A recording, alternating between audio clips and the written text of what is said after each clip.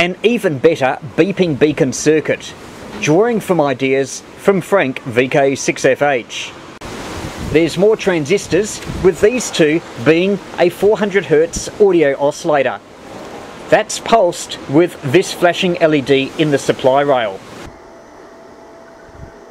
The 400 Hz oscillator provides some modulation. It is low level, but it's good enough for this purpose. That modulation allows the beacon to be heard on an AM receiver, or if on an SSB receiver, it gives a small amount of frequency shift keying.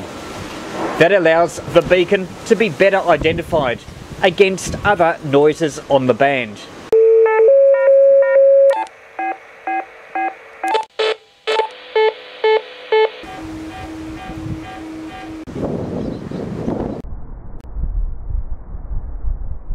The beacon was put up in a tree, and this is what it sounded like 800 metres away.